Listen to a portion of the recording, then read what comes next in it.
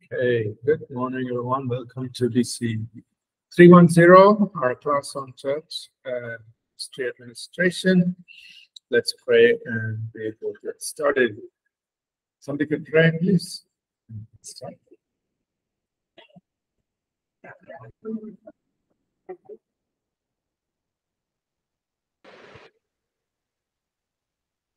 Let's pray. Dear Heavenly Father, we come to you under the name of Jesus.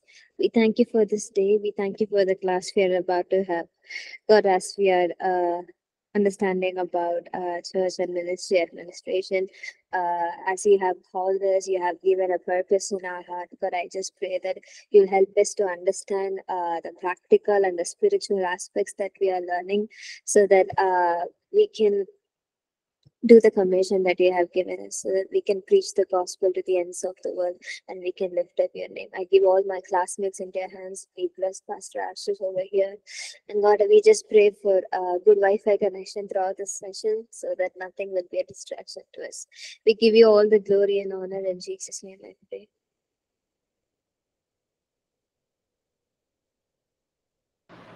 Amen. Thank you. Thank you, everyone. So, sorry I missed class last week. I was out in a position to do the class, but we will continue from where we paused 2 weeks ago. We talked about volunteer management, just some practical things on how we can engage volunteers. And in church, in Christian ministry, that's a very important part because a lot of the work, especially in a church context, is done by volunteers. And volunteers will be serving, they'll be working along with church staff. And so we need to know how to have both sets of people, church staff who are full-time working with the church, and those who are volunteers who are giving a little bit of their time, their skills, how to have them all work together in a very peaceful way, in a very cooperative way. That's a very important part for a good, healthy local church and local Christian ministry. Any questions on volunteer management before we move forward to the next lesson? Any questions? I think definitely we have a question. Master. We answered. Okay. Any other questions? Any questions on volunteer management? Any thoughts? Okay, so let's move forward to our next chapter. I will share the screen. We will move forward. So I want to talk a little bit on communications. That is between, so communications.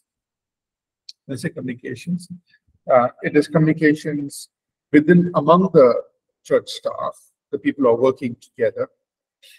There is also communications between the church and, say, volunteers, the church and the congregation, and the church and the wider audience, we could say the world, right? So there are different levels or different kinds of communication that we need to be aware of and be ready to do, right? That means, I'll just repeat that.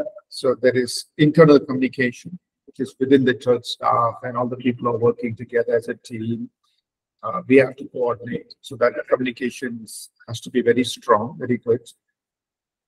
There is also communication between the church and all the volunteers, the people who are coming and helping, in different times of the week or the month. And there's also communication between the church and the congregation. How many people are there? The church needs to keep them informed. And then there's communications between the church and the crowd, the world around that we're trying to reach. Now, in times past, we used to have brochures. We used to have printed communications. So, please pick up the brochure on your way out, or please pick up the what is it called? Brochure, or we used to call it bulletin. Yeah, bulletin. please pick up the church bulletin on your way out after service or something like that. And so all the information is to be, in printed form. So please pick up the bulletin or something. Please look at the notice board. Those were the ways we used to do it. But now, because digital communications has come in, our medium of communication has changed. So we can now communicate almost instantly. We can communicate many times during the week through digital, whether an email, a WhatsApp message, so many things. And we can also communicate very creatively through videos, and graphics, so many. So communications has really changed, hopefully for the better. It's given us the opportunity to communicate more often and more easily and less expensive. Before we had to print bulletins, of course, all of that costs. Now it doesn't cost anything to send an email or send a WhatsApp message for the most part, right? So let's talk a little bit, just some basic guidelines. How do we communicate? Now, why is communication important? One is people, need to feel informed. It creates that enthusiasm or the zeal. It keeps people zealous for the church, right? When they feel informed, oh, this is what church is doing. They feel that enthusiasm for the house of God is maintained. So communication is part of that. The more if we communicate correctly, people can really feel energized, enthusiastic about church and the ministry and what we're doing.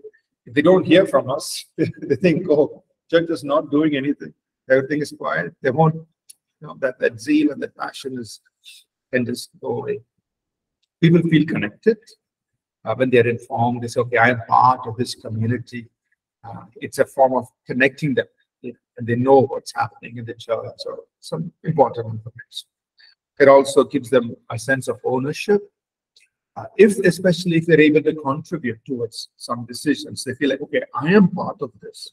So we are not just doing a one-way communication, but it's a two-way. They can give their ideas, they can give feedback, they can give their input. So there's a two-way communication. Then they feel part of what is happening when they're able to contribute to the decisions.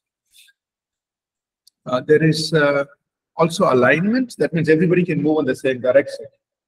We are all doing the same thing. So there is alignment in what's happening. People can also feel very cared when they, when the communication comes in a timely manner. If they receive a call, they receive an encouraging words, they receive something that really helps them. They feel cared for by the church. Right? So communication is a way of expressing it. Of course, we want to inform people about where things are, what is happening in different areas of ministry. That's a way to inform them.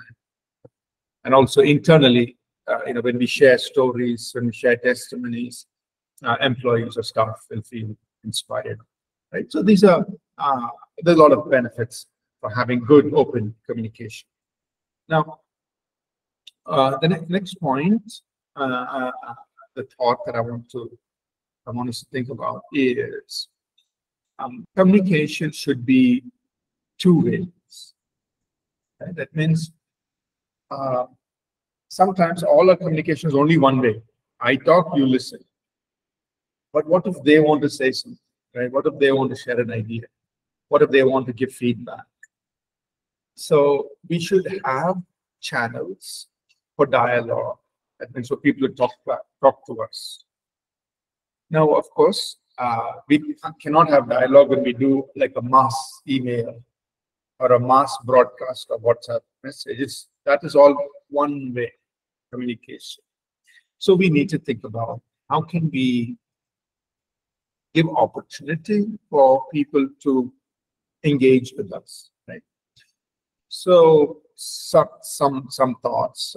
One is if we have an email ID that says feedback, and that's what we do. We have an email ID that says feedback@apcw.org, where any person in the church if they have a thought, they have idea, or even if they have a complaint or something, they can always send an email to that, and it will reach us. And we can listen to that. We can find out what's going on. That's one way. The other option is that in smaller groups, right? So in all our teams that are set up, we have times for discussion or brainstorming, where people are involved in that particular area of ministry can contribute, right? So it's that's easier to manage because it's very focused. It's focused on that particular area. We sit down and, okay, what shall we do? What can we do? We ask questions, we brainstorm, and so on. So that happens in smaller teams, so that people can contribute to those teams. The other thing which we do from time to time is to have what we call it like open house. Of course, in the past, we've done it online so that people can connect from anywhere.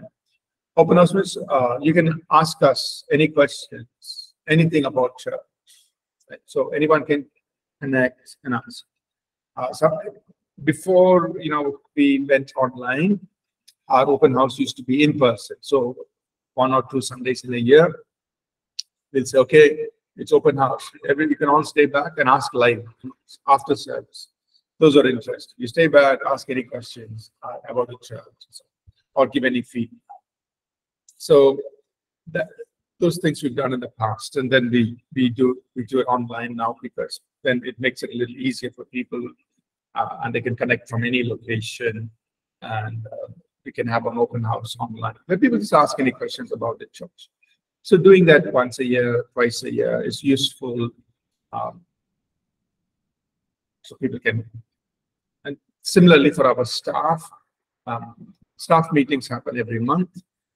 We let different people participate, ask questions, interact, and so on. And the idea of giving ongoing constructive feedback is always open. So people can give us feedback anytime. So there are channels by which they can, whether it's the staff or people in the congregation, they can give feedback to us. So that's very important. We should listen. I'm not saying we can do everything that people say, because people have all kinds of ideas. But we have to listen, at least acknowledge that we have heard what you said. And if we have something to respond, we can respond. So another important thing is, and this is very important,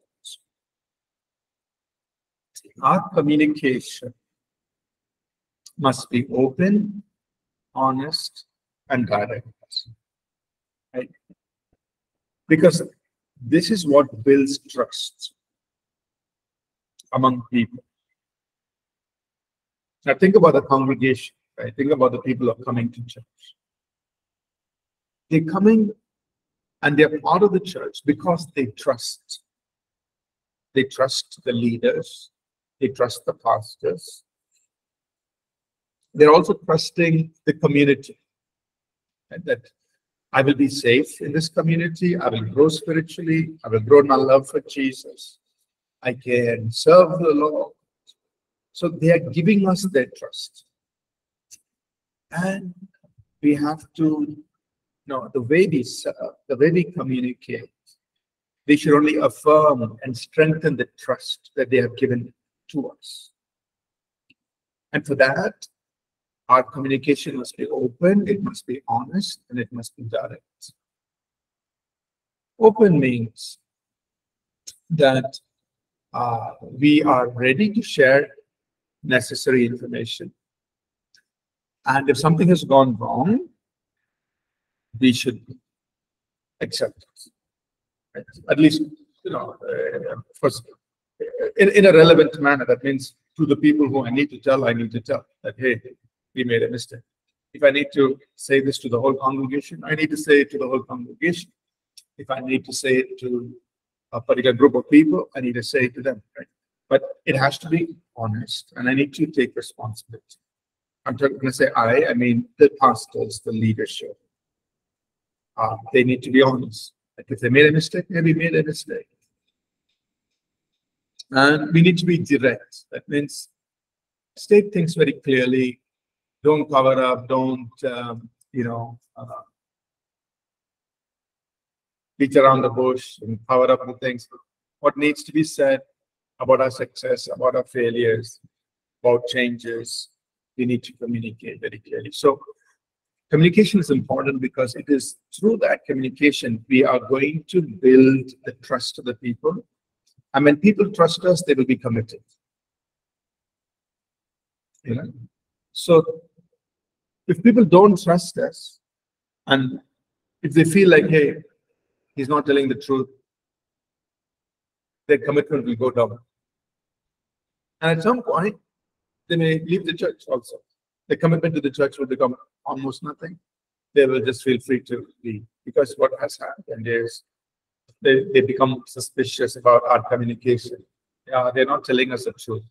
Actually, the real issue is something else, and they're giving us a different story, right? And if they become suspicious, if they think that's what we're doing, and in fact, if that's what we're doing, the level of trust and level of commitment will go down. So that's why having open, honest, and direct communication, especially about very important matters that affect the community, that affect the church, we need to speak, we need to say, share. So, and I'll share a little later, like how we do this, some of the things that we practice.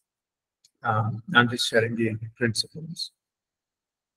Also, when we're communicating with a congregation, the church congregation, or if it's a Christian ministry, communicating with the donors,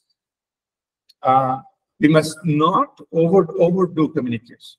I mean, don't keep sending an email every day. That's it. If they get too many emails, too many messages every day, it can be overbearing, right? So it should be regular, but not too much. So as a rule, what we have been practicing is maximum 2 emails in a week, maximum 2 WhatsApp messages in a week. The +1, that is, if there is an emergency, then yeah, we can send 1 extra email. Like, something has happened, there's a change of location, or something, an emergency, or if there's going to be a funeral, then okay, we can send an extra email. But otherwise, no more than 2 emails in a week, no more than 2 WhatsApp messages in a week. That's our rule. Okay? So that people don't feel that, hey, I'm getting a message every day from the church. Then they may not like it. So we have to be regular, but don't overdo it. We need to be sensitive to how much we can communicate. And then we take advantage of that. We can put other information on the church website. So if people are interested, they can go to the church website. They have a list of all the events that are coming up, or other information, whatever they want. It's all on the website. So we just point them there. So this is something to just think about, that when you're communicating with the congregation, keep it regular, but don't overdo it. Don't do too much. Some biblical notes here. The Bible tells us that our speech or our communication must be with grace. It must be seasoned with salt, so that we know how to speak. So it must be gracious, kind, and it should be wise. Seasoned with salt means, hey, there's thought, there is wisdom in this communication. You're not just speaking your mind, just saying what you want. No, there's grace and there is wisdom in it. You're communicating carefully, whether it's written or oral, however you're communicating it. And Paul tells Timothy, says, be an example for the believers in your speech, how you are communicating. Be an example to the believers in speech. Right? And our communication should not be dictatorial, domineering, controlling. It should be kind, it should be gracious, it should be compassionate. So some practical things here. One, use good English, or if you're using some other language, any other regional language, whatever language you're doing it. I'll just speak about English now. So that means use good English, right? Because if you make spelling mistakes, you make grammar mistakes, the English is not good, it leaves a bad impression, especially if you're in an urban context, right? If you're communicating with people who are, are professionals, they are used to, working in all these corporate jobs, and they're interacting with people globally. Of course, their expectations are much higher of how we communicate. So we need to be on par. We need to be at that level. So, and nowadays, we have so many tools, right, that we can use. So if you're typing in your Word document, it does autocorrect. It gives you correct your spelling, corrects your grammar, it corrects everything. So we can take advantage of those tools to make sure that our English is good. Use good etiquette. That means, not only the English, that the grammar and the spelling is good, but how we communicate, the courtesy, the manner in which we communicate should also be good, right?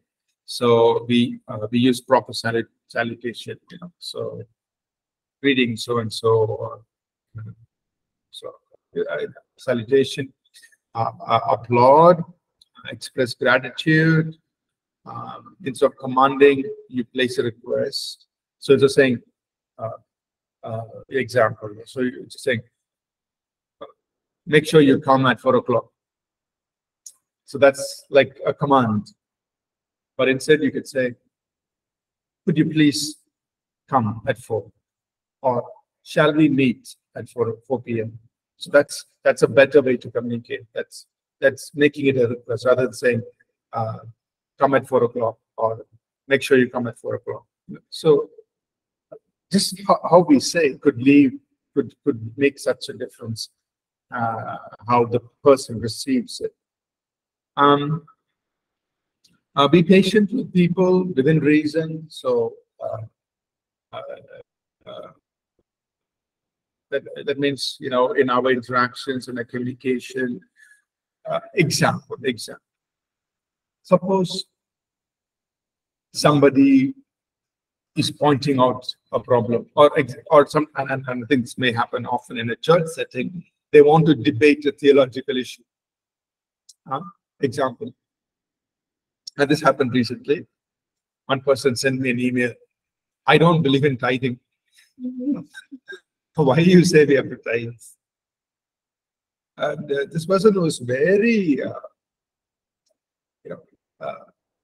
what to say, so almost seemed like ready to argue. So I responded. I said, you're free to hold your opinion. If you want to say you don't want to tithe, you're not forcing anybody to tithe. I just said, here are some reasons why I believe tithing is something we do as New Testament believers. I gave the scriptures, and I just sent it back. I replied to the email. Then the person asked, is this open for debate? Then, so now, it's almost like it's getting into a place of kind of argument or something, So I had to be very careful how I responded. I didn't answer the question, is it open for a debate? Because I don't want to get into a back and forth email and debate. I don't want to get into that. So I just said, you are free to examine the scriptures and come to your own conclusions and follow your own conclusion. That's it. Basically, I'm saying, I'm not interested in a debate. I have given you the scriptures. You can study the scriptures, you make up your mind, you go. Then, so I left it at that. Then I got another email there. They are explaining all the reasons why they feel that. I didn't even respond to it. So we are patient with people. So I'm just giving this as an example where, sometimes there can be this kind of from people who are coming to church. They may they want to argue about something theological, something like that. You're patient within reason. That means, look, I'm not going to change our belief, but I'm willing to share with you, but I don't want to get into argument. I don't want to get into any. You make up your own mind. You're free to have your own opinions. So that way, to be careful, rather than getting into some back and forth debate on email. No. Just, you make up your mind. Be patient with people. Be kind. Now, I said don't harm the organization means we have to be careful. Is that person in any way affecting the community? Right? So, example, if the same person started, sending emails to everybody saying, "Hey, why are you tired?" Then I would handle that differently and say, "Hey, please don't disturb other people. Don't trouble other people. If you have a question, we'll answer your question, but don't go and disturb others with all this." So we don't want to harm the community, but so we have to be careful on that. Be kind with people. So in our communications, we have to always be kind. Sometimes people can irritate us and trouble us and sometimes criticize us.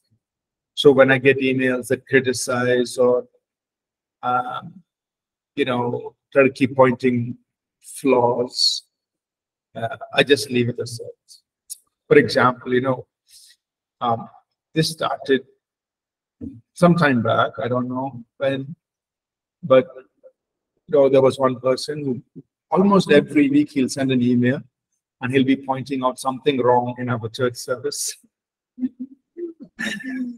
In the beginning, when I first started receiving emails from this person, I thought this person was genuine.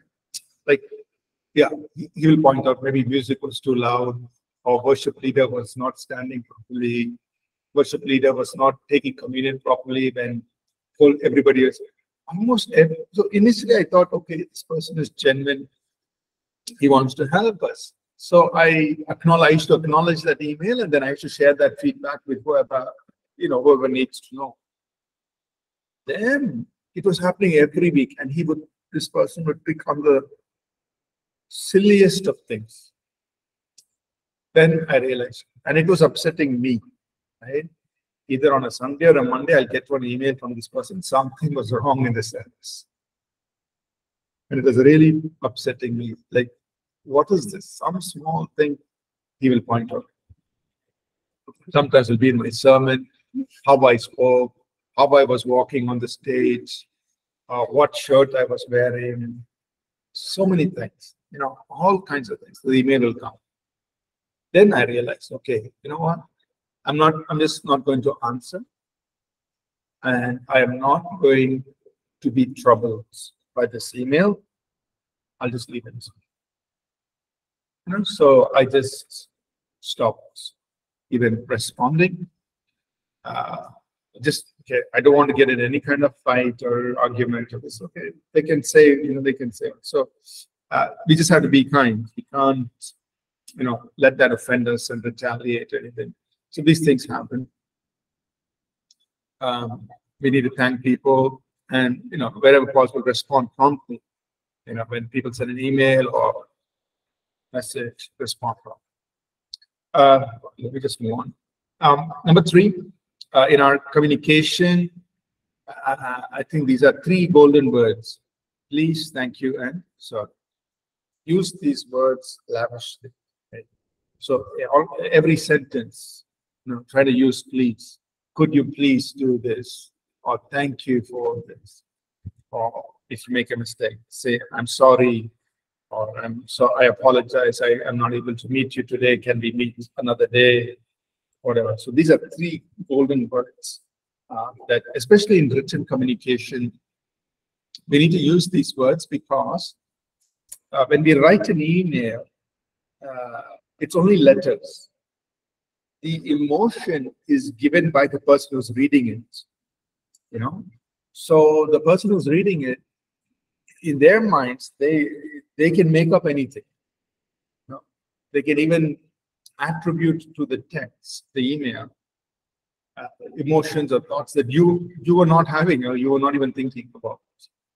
So we have to be very careful. That's why when we say please or thank you, sorry, it's like, you know, it's trying to make that emotion very gentle, very kind, very gracious. Right? In conversations, discussions, you share an idea as a suggestion, not as a mandate. When there are times when we have to say something must be done, you know, something that's very important has to be done, and you say, hey, we must get this done. But otherwise, most of the time, we are presenting our ideas as a suggestion and say, hey, you think about it, or let us think about it. How do we do this? Or, you know, do you think about this? Or should you consider? How about exploring this option? So basically, we are introducing our ideas as a suggestion most of the time. That means we're saying, hey, let's do this together. There may be times that when we say, this is very important, this has to be done. Some matters that are very critical. But otherwise, try to keep our, our communication as ideas and suggestions, not as a mandate. This thing we have, this part, number 5, we already discussed earlier, that when you are discussing difficult matters, always do it in person or on a video call. It's better to sit and talk rather than just sending an email or a WhatsApp message. Say, hey, can you come and meet me? Then sitting together, we can discuss the matter. Or if if the person is in a different place or far away, then we can do it on a video call.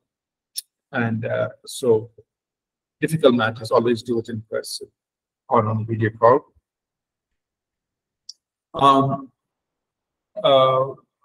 When you're communicating, be clear.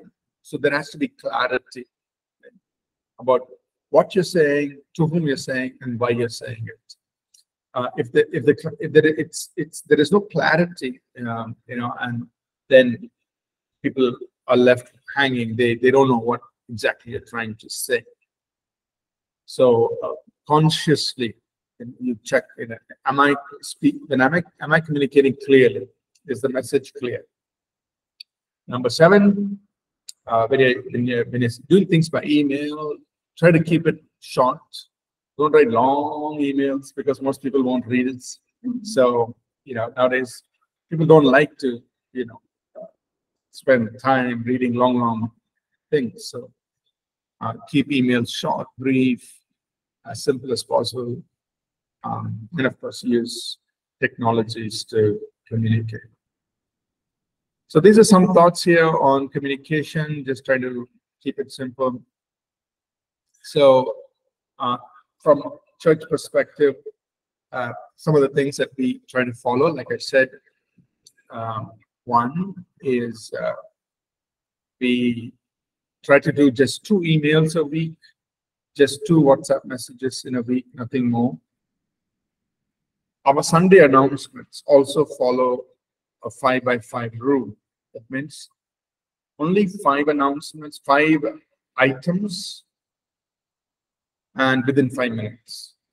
The whole year. So our video announcements normally, that is from start to finish. So, the beginning, the intro and the outro have standard information like, giving and so on. And then only 5 items, apart from the standard intro and outro, every Sunday, only 5, we try to keep it, only 5 things you talk about in the announcements. And that's it, be done. So we try to follow that, a 5x5 rule. Now, yeah, there will be some exceptions. Some Sundays we may have to announce extra things. Then, yeah, if they're really important, we have to include it. But our general rule is just talk about 5 things, because people are not going to remember more than 5 things. 5 announcement items. Keep it within 5 minutes. If we have to do a report, like suppose there's a missions trip or some conference happen, even that report say, okay, keep it within 1 minute, that report. So don't make a long report, just 1 minute, show the highlights. So that will add that in those Sundays, maybe we'll have an extra minute, 5 plus 1, 6 minutes, 6, 7 minutes maximum. So we have, even in our communication in our Sunday service, through the announcements, we're trying to be very brief, keep it short. Only like on a New Year's Day service, we do a year in review video to recap the whole year. That will be about 8 minutes generally. So we are conscious of those things. The rest of the information, we keep it on our website, so that keep our website updated, so that people can go look at information, events, things that are happening in church. So that information is always updated on our church website. Church website is updated every week. So content is kept up to date. Okay. Any questions about communication from the church, amongst church staff? So go ahead, Tiffany.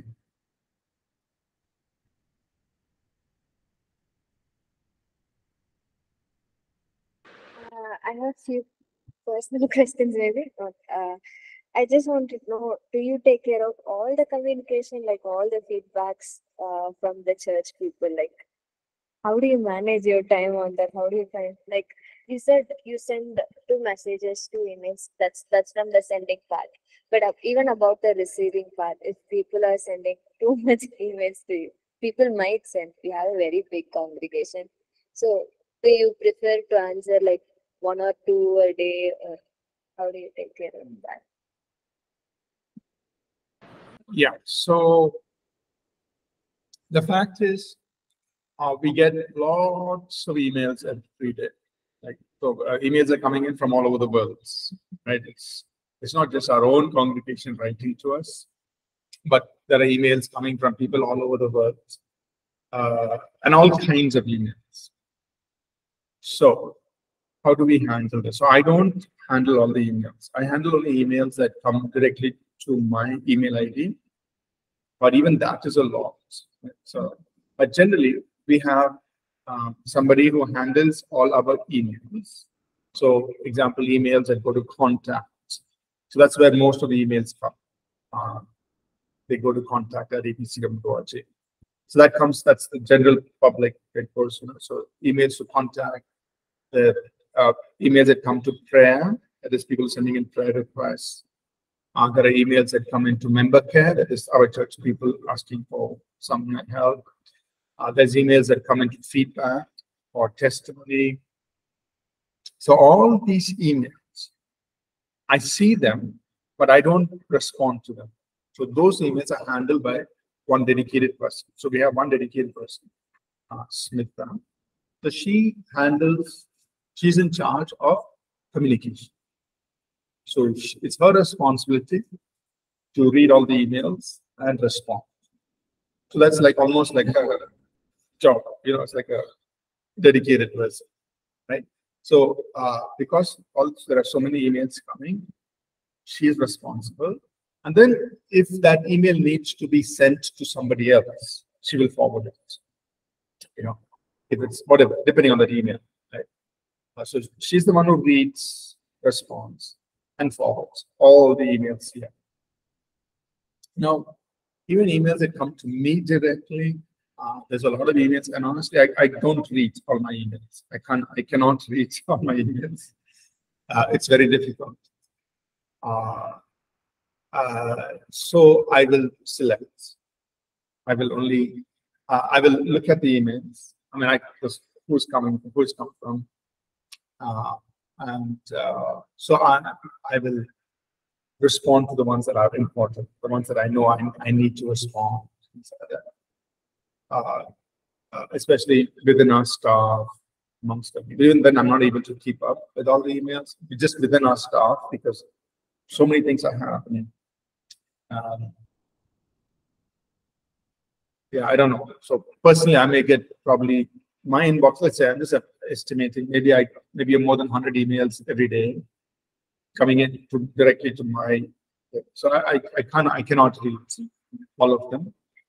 I cannot personally respond. So what I've done is I've created separate folders for all our staff because they are important. So any email that comes from our staff goes directly to their particular folder. So I know that, okay, example, Pastor Jay Kumar, it goes directly to his folder. So, okay, I have to read his email and respond. Now, I may not be able to do it today itself, but sometime during the week, I'll go to his folder, I will look at his emails, I can respond to him. So these, all our staff, at least in my inbox, all our church staff have a folder. So when an email comes from a particular staff, it goes directly to that folder. So I'm already automatically segregating those emails because those are, I have to go and look at this. All the other emails go to a common folder, which means everybody others email go to a common folder. So that's something I actually am not able to read. And I'll just quickly glance. If I see something or that I need to respond, I will respond. So that's why, you know, we have somebody dedicated to handle all other emails. And only the important ones are those. And then some emails are more of a documentation, meaning they're more for keeping records. So especially all our financial matters. So there'll be lots of emails on our accounting and all of that. I don't read all that, but they're just going in there as a record. Like, okay, I have a record. If I want to go back, I can go and look at it. I can pick it up. So a lot of those accounting type emails, I don't need to handle it because there's an accountant who handles it. But I get a copy. It's in my in my folder. It's a separate folder. But I can always go and read it if I want. I can always look it up. But I don't read it because there's an accountant who is responsible for that. So again, that's another category of emails. Similarly, there are missions related emails. I don't read all of them. These will be reports from all our churches and our outreach pastors. I don't read all of them, but it's there. If I want to, I can always go back and I can look it up. But there's somebody who's handling mission. So I know that, okay, those emails are being handled by whose person is handling missions. So I know those emails are being handled. So that's why I don't need to read them, but I do get, you know, it's already there in my inbox. And again, it goes to a particular folder. So if at any point I want to know, hey, what's happening in the church over, you know, say in Kohima, I can just go to the missions folder and I can just open up the latest report. Every month they send a report. So I can open the report. I can say, oh, that's what is happening. But I don't read it every month. Like every email, I don't read it. I won't be able to read it. Yeah. So that's kind of what happens in real life. Yeah. Good. Any other question on communications in church and ministry? I have one more question. Go ahead. Yeah. So we see so many rumors spreading inside the church. I have seen in some churches a lot of rumors spreading within the church or about the church outside. Has anything like that happened over here? And if a rumor spreads, how do you actually handle it? Any kind of rumors, maybe rumors about you or the congregation or any kind of rumors. Yeah.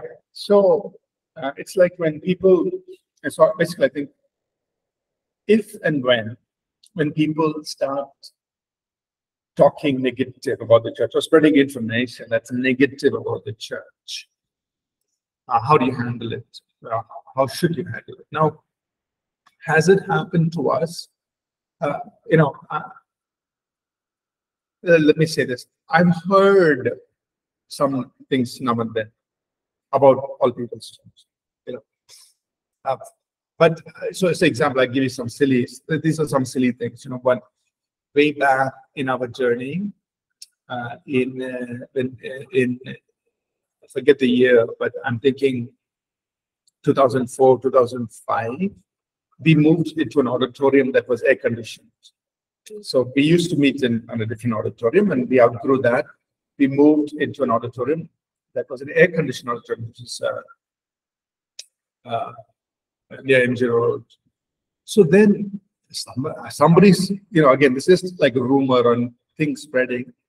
Somebody came and said, oh, people are calling APC as an air-conditioned, I don't know what they call it. Some fun, they're just, speaking very, very bad, like as it was our mistake to be using an air-conditioned auditorium for service, Now, when I heard it, I was like, why are people even bothering to say it, We just needed an auditorium. We found an auditorium. It happened to be air-conditioned. We are meeting in it. It's not a big deal. And so when I heard something, I just let it go.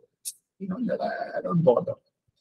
There may have been another, So like that, now and then, I've heard some silly things. Most of these things that people talk about are silly. So, for example, I've heard somebody say, "Oh, APC is an MNC church," meaning we are catering to people who are working in multinational companies. So, I mean, it is true that a big number of people who come to our congregation are working in multinational companies because they're professionals and so on. But for people to use that to talk about us in that way, I mean, I just heard it. I just let it go. I said, I'm not. It's like I don't. And then I've heard sometimes somebody say, "Oh, this pastor was comparing, this church with that APC with other church." The pastors were talking. Sometimes somebody. So whenever I hear these kinds of things, I just let it go. I don't even pay attention to it. I don't even think about it a second time, in the sense that I don't waste any time on it. So, to answer your question, are there kind of rumors or things that people say about APC? Maybe there are. I've heard some few things. Do I pay attention to it? I don't. In my mind, I just tell myself, I'm here to serve God. I'm here to serve people. And I just want to keep my heart and mind clean and just do that. And that's it. So I just don't let that distract. Okay. So, yeah, let's take a 10-minute break. We'll come back right after the break and we'll get into our next lesson. Thank you.